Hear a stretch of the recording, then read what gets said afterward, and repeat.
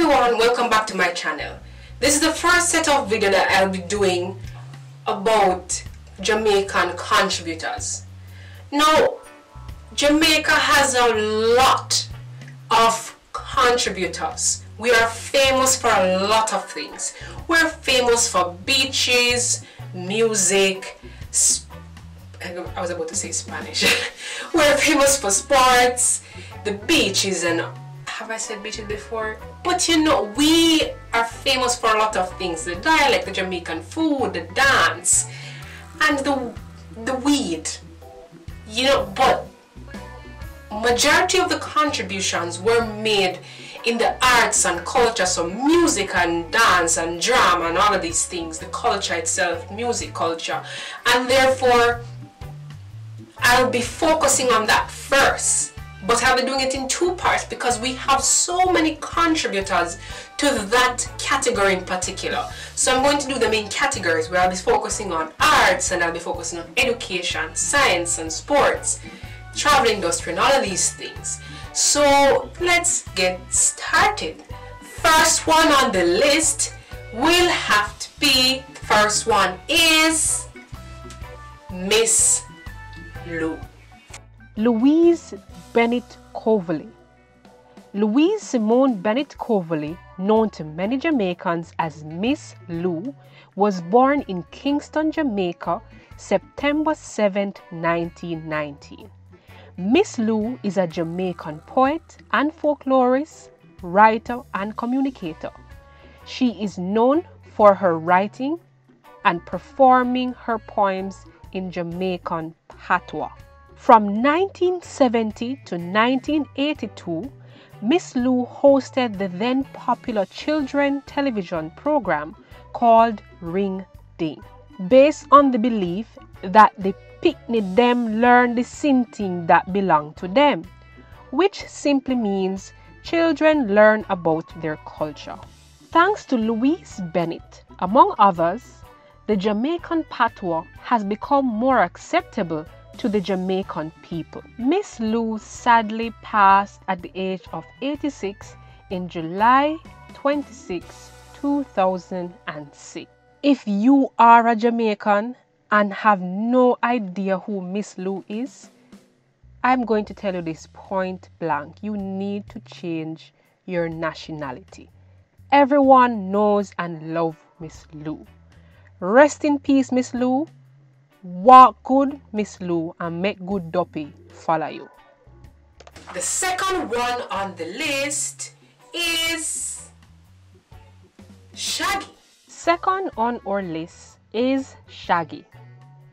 Orville Richard Burrell was born in Kingston, Jamaica, October 22, 1968. He is one of the many popular Jamaican international reggae/dancehall artists. Known by his stage name Shaggy, was nicknamed after Shaggy from the popular cartoon Scooby-Doo. Do you remember hit songs like Oh Carolina, Mr. Bombastic? How about this one? It Wasn't Me. Or how about this one? Girl, You're My Angel.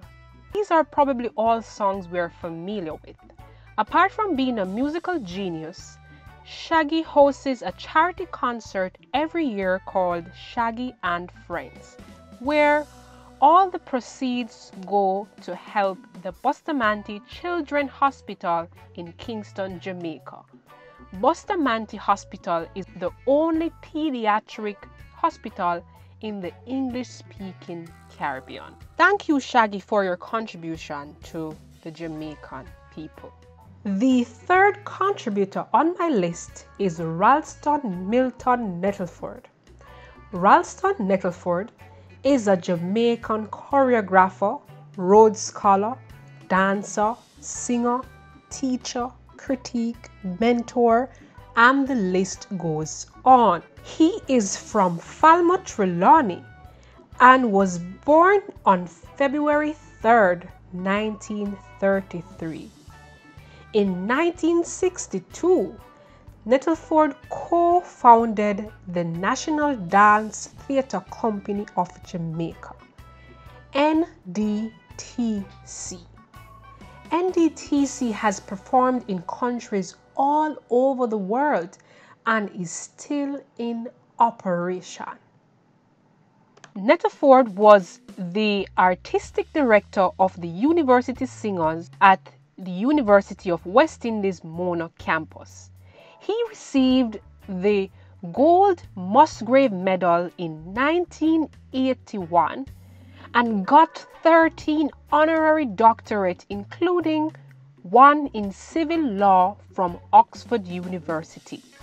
He also received the Order of Distinction from the Jamaica State. He is truly a Jamaican cultural ambassador. He sadly passed away one day before his birthday, February 2nd, 2010. He will forever be remembered. Number 4 on the list is Lee Scratch Perry. Lee's birth name is Renford Hugh Perry. He is also known as Peacock Jackson or the Upsetter. He is a singer, songwriter, and producer. Born in Kendal in the parish of Hanover to parents Davis and Henry Perry. Big up Hanover. He has been in the music business since the 1950s and have worked with numerous artists. He has produced songs for many artists, some of which include Junior Biles, the Congos, the Wailers, and the legendary Bob Marley. This man is still producing music and is touring somewhere in Europe. I met him last year, January. He is quite an interesting soul. Big up yourself, Lee. The final Jamaican contributor is none other than Jimmy Cliff. Jimmy Cliff, known to many, or birth name James Chambers, is a Jamaican ska and reggae artist, musician, singer, and actor. Along with Bunny Wailer, he is one of the only 2 living musicians to hold the Order of Merit, the highest honor that can be granted by the Jamaican government for achievement in the arts and sciences. He is known for song covers like I Can See Clearly Now the Rain Is Gone, and is popular for songs like You Can Get It If You Really Want. He's also popular for The Harder They Come, the harder they fall, and all. He also starred in the film The Harder They Come. Jimmy Cliff is also one that will be remembered forever. That's the first 5 of the Jamaican contributors we have in the arts and culture.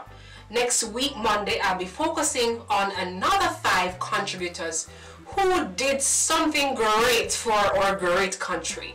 So see you on Monday, where I'll be talking about the next 5 or the other 5 that did something for the Jamaican culture, and I'm going to specifically speak about education.